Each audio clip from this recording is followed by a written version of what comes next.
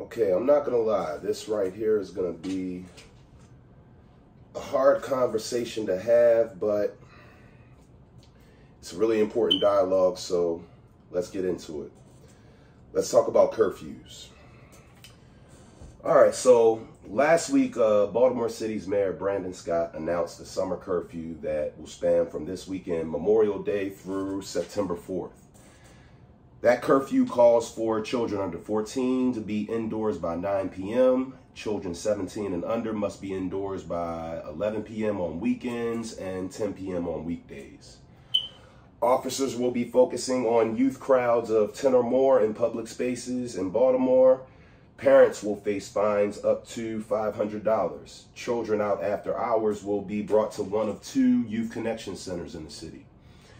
Now, it's also supposed to only apply, it's also not supposed to apply to minors exercising their First Amendment rights, drivers on the highway, leaving or going to a job in an emergency, out near the home, or attending religious, recreation, or school activities with an adult. Now, this curfew was met with a lot of the same mixed reviews and celebration and deep resentment from citizens in the city that largely differ according to racial and economic and even political lines.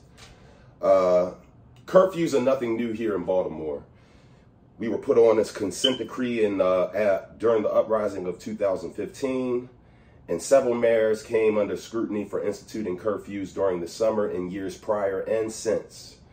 The politicians and police always promise to provide resources. They always say that the goal isn't to lock up our kids with impunity, but somehow that's always exactly what ends up happening. Now, juvenile curfews are also not a new phenomenon in this country. They've been around for over 100 years. They skyrocketed in the mid-90s under the Clinton administration with their tough on crime policies that left many black communities in ruins and led to a lot of our kids being charged as adults and victimized by the same system of mass incarceration that still has a lot of our communities in the chokehold in 2023. Now, despite the fact that this whole super predator theory that the likes of Hillary Clinton and Princeton professor John DiIulio used to espouse back then during that time, that turned out to be completely wrong, and they had to walk that back. The idea of black kids being super predators, that idea did stick within the American psyche and culture like Gorilla Glue.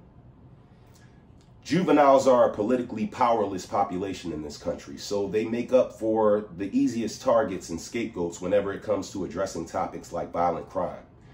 Usually they end up trapped into a court systems without guaranteed right to counsel and end up being victims of this system of mass incarceration that is pervasive in cities like Baltimore across the country. They're often levied with fines that they can't pay, which end up setting their families back immeasurably during that time period. One of the main reasons that juvenile curfews are so deeply entrenched in our inner cities is the fact that propaganda and mythology around them has allowed them to last for so long, even though they obviously don't work. And this is not a radical statement. It's been studied and researched and proven with data time and time again for decades now. But for some reason, we continue to do it every single year, expecting a different result. You know, Einstein's definition of insanity. But when it comes to curfews, we just can't seem to get enough of them. Contrary to popular belief, juveniles actually commit crimes at rates lower than adults in their 40s or 50s. So this idea that we need curfews in order to protect ourselves or them is a false premise to begin with. Yes, we have young people in our city that break laws and commit crimes, but they are not in any way representation of all of our city's youth as a whole. But they all end up getting criminalized just the same. Now, the list of reasons why curfews don't work is as long as the list of countless kids that get swallowed up in the system of mass incarceration every bloody summer in cities like Baltimore across America. But the idea behind curfews is that they would keep troublemaking teens off the streets during the hottest months of the year, where violence is at its peak. It's believed by some that they are done to keep kids out of harm's way. But the deeper more unspoken reason has ties to a much deeper and darker history. Okay, so for those of you out there that may support this curfew or may think that it's necessary, right now I'm going to outline a list of reasons why curfews have never had the desired effect that they sought to create in any of the major cities that they're implemented in, even though they're so heavily relied on, like our infatuation with guns or policing. First, curfews criminalize non-criminal behavior while also increasing interactions between our youth and police. And even though we're saying this is supposed to be a situation where social workers will be doing a lion's share of the interactions between themselves and the youth, this curfew will inevitably create more interactions between youth and police. And along with other punitive social figures that are involved in the process, that will have an adverse effect. 2, curfews draw our fringe youth even deeper into the criminal justice net because of their increased interaction with law enforcement. So the kids that are on the fringes, that are predisposed to certain behaviors, they're drawn deeper into that net of criminality just because of this increased police presence in our neighborhoods. Curfews are enforced and applied disproportionately against the least powerful and most vulnerable social groups: homeless youth, poor youth, unemployed youth, black youth, etc. This is something that always affects people in our communities more than it affects anybody else. Curfews increase an already pervasive pattern of juvenile crime victimization. They don't take family dynamics into account, and it casts a wide net over all that fall under the age demographic to be subjected to carceral intervention. So the kids that might have certain proclivities where, you know, they might be a little bit rambunctious, they might not necessarily be on the fringes, but on that spectrum, they are much more likely to interact with law enforcement and have some type of intervention take place due to this curfew. Curfews are based on the premise that our youth are a threat to the health and safety of the community. They require us seeing our kids as something to be feared. And it smacks of that super predator rhetoric from the 90s that still damages us today. Curfews are also negative and coercive. There are much more positive ways for us to provide opportunities for our youth to engage constructively in behaviors that during their leisure time that will uplift them rather than just assigning curfews. Curfews also damage an already strained relationship between police officers and black kids of color. Some interactions and instances end up having blowback that ends up increasing juvenile victimization and overall crime. And most importantly, curfews also remove bystanders and witnesses from the streets, reducing their deterrent effects on street crime. And that's actually the most important one, I think, to discuss, because I think it was Jane Jacobs that said, on every street, on empty streets, there are no witnesses.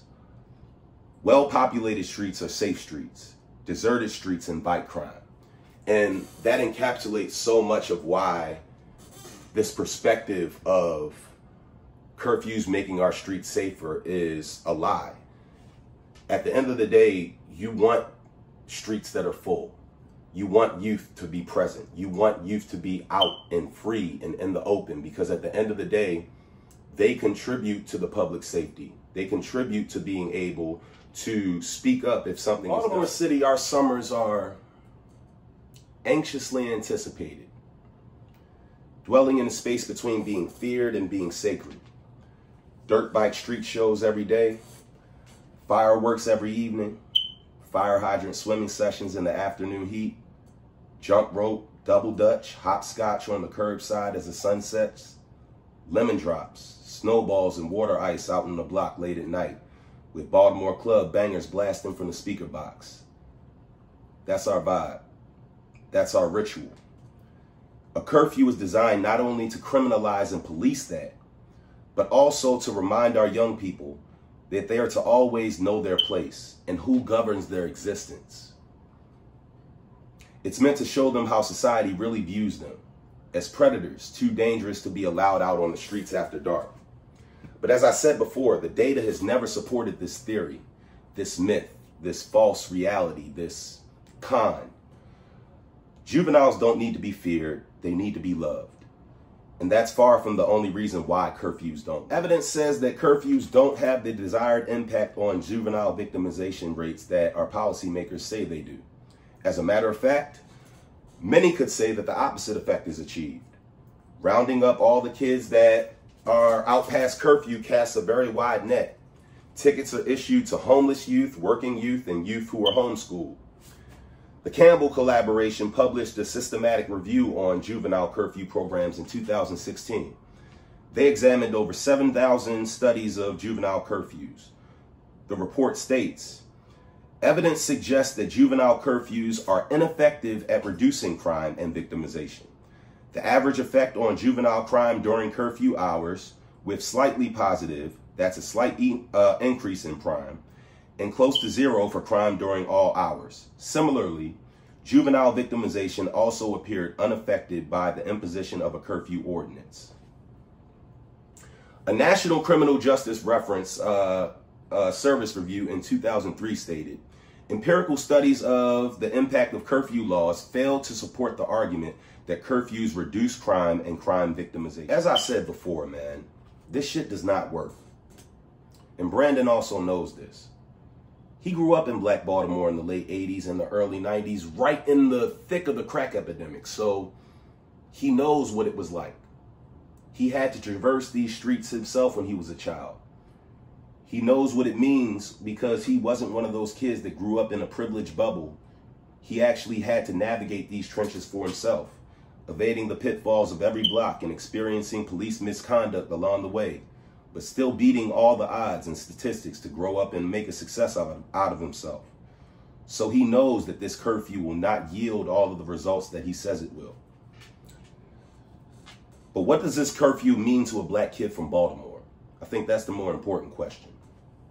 And as somebody that actually for the past decade has worked in these trenches, in these schools, and now in my rec center over on the west side, I see kids every day that are examples of why we need to find another way. We need to find another way, because the kids that I interact with on a day-to-day basis, they're not respecting a curfew. I know kids that are 14 years old, but are the major breadwinners in their household. I know kids that take the bus to work shifts after they get done going to school every day that don't get back home until after 10 p.m. every night of the work week. I know single mothers with 2 or 3 kids home that work night shifts after day shifts just to put food on the table, that they simply can't afford the luxury of changing their entire work schedules around just to make sure they're home every night to barricade their kids in the house during the summer months. And even though these cases aren't widely considered to be the norm, they are far too often unseen and overlooked. We shouldn't be creating blanket policies for the entire population of youth in Baltimore based on a perceived norm of privilege that many of our youth living on the fringes don't have equitable access to. I know families that can't make their next paycheck stretch long enough to cover their past due bills. And they'll also be incurring new fines and more debt from the city at different points in the summertime. Fines that might put their whole household back for months. And I actually know many young people that actually could benefit from some of the services that Mayor Scott is trying to offer here. But as long as those services are attached to the same punitive justice system that they've also learned through experience to rebel against, they'll respond with the same resistance that we've always known our babies to display. And we can't be mad at them for that.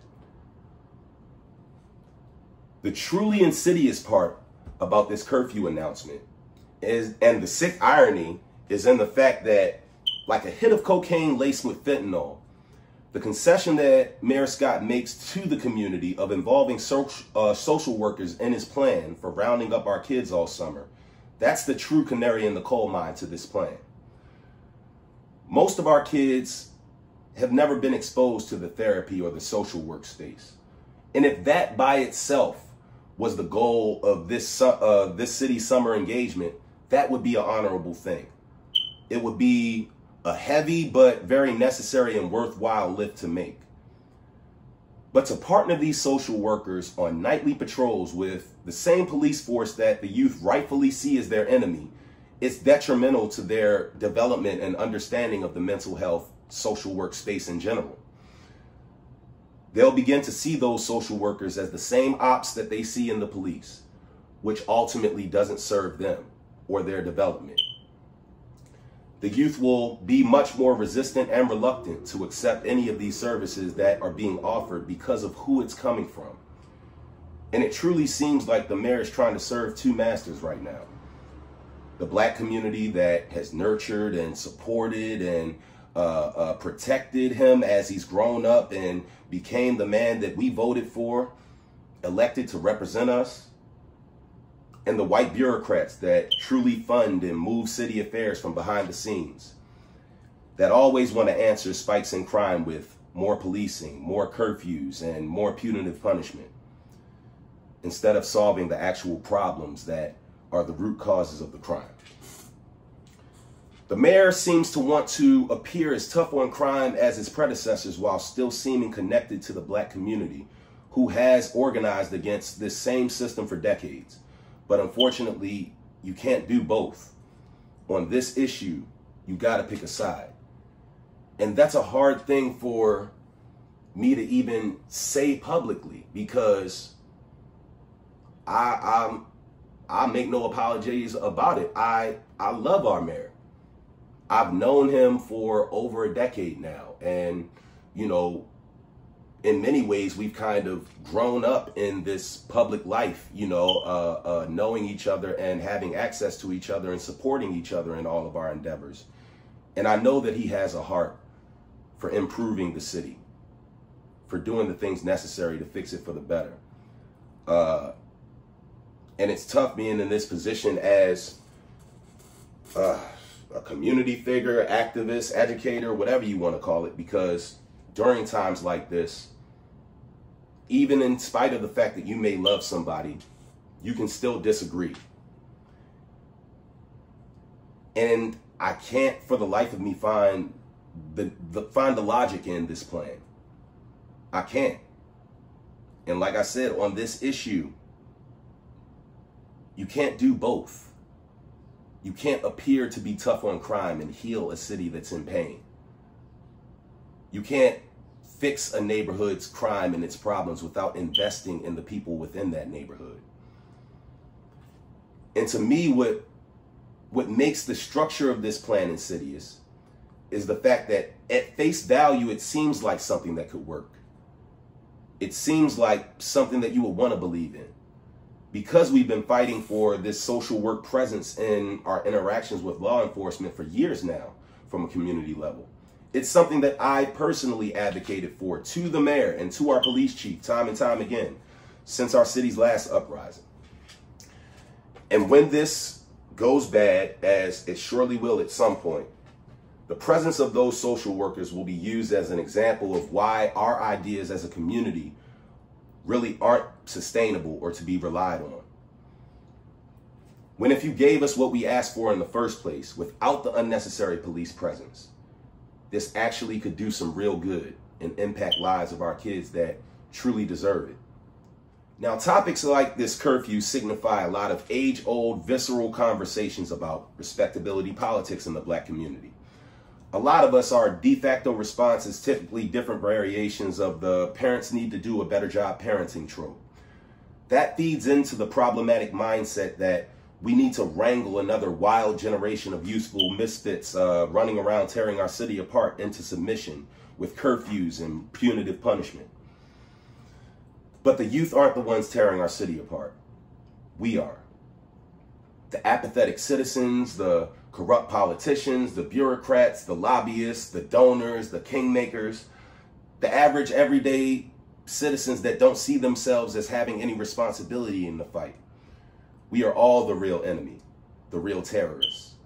We are the ones that are allowing those in power to keep our most poor and most vulnerable citizens on the fringes of life, liberty, and the pursuit of happiness that we all deserve. The worst part about this curfew is it dehumanizes our kids by making us see them as things instead of people. We see them as more deserving of punitive justice than as deserving of resources and opportunity.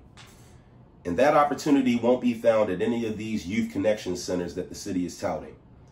That's just the new baby bookings. It's just more of the same bullshit wrapped in a different brand and packaging, and it all stinks like hell. What this conversation also does is take attention away from the more productive conversation to be had here. And that's, what do we as a community do to truly address those youth who really are in need of engagement? Recently, my lady's mother, her car was stolen. She got carjacked. And when the young man that stole her car was finally caught, his family didn't have the $4,000 in damages that it cost to repair her vehicle. But she didn't want the kid sent to jail. She didn't want the family to be put in debt. What she wanted was reparation for the harm that was done to her. And our court system does a great many things to the black community, but one area where it falls shamefully short is in the area of restorative practices. What is to be done with the kids that society considers to be irredeemable? The thieves and the hustlers and the shooters and the gangbangers. What happens to them in this ghetto utopian fairy tale that we're discussing? Through my work in the community over the years, I've been blessed to know and work with some really amazing people. People that books should be written about. People that get up every single day and lay down their lives, their funds, their time, and their energy and their resources on the line for our youth. People like Uncle T over East. People like Elijah Miles and the Tendea family. People like Erica Bridgeford and the Baltimore Ceasefire Movement and the Baltimore Community Mediation Center. People like Brittany Young and Baltimore B360. People like Neek, founder of Be More Than Dance. People like Saran of Aziza Peace. People like Lonnie of Joy Baltimore. People like Munir Bahar of CORE. These should be the people that we look to task with the responsibility of reforming and restoring our youth, because they're already out here doing it. And they've been doing it for years. I don't think that we're paying enough attention to the fact that we're throwing a blanket around all the youth in Baltimore based on the behaviors of a very small minority. The majority of our kids here in Baltimore are not the problem. They're the solution. And they need our elders in the village to protect them. So get ready, because our babies are really about to be out here on social media, TikTok, Twitter, and everything else, playing in our faces all summer as a form of protest to this bullshit ordinance. And I, for one, I'm going to be here for every single second of it, protecting them, celebrating them all along the way, because that same rebel spirit that drives them once lived inside me at that age. And I think that we all need to be able to remember that at some point we were these kids. At some point we needed an advocate. At some point we needed love. We needed support. We needed a community. We needed a village. And to be quite honest with you, I don't want to be in a community where our youth aren't present and accounted for, even at night. Without them, our streets are dark and dreary, absent of the energy that makes them come alive. Our youth provide the color and the vibrancy to our community that makes it feel like home. Our kids running around freely, laughing, playing, just being themselves, always puts a smile on my face and puts my spirit at ease. Block by block, neighborhood by neighborhood, they make Baltimore cool. They are the jazz. They are the seasoning. They are our best remaining hope for a sustainable future. And we need to be nurturing them, not condemning them. They need our love, not our judgment. When they are well, we are well. And if we're going to be having this conversation about what it takes to properly address violent crime and vulnerability of our black babies, we have to be willing to discuss tangible ways of giving them access to a level playing field, something that those of us in generations past never got a chance to have. It's going to take all of us getting involved and working together in order to make this possible. We can't afford to have anybody on the sidelines any longer. The only way out of this is if we do it together.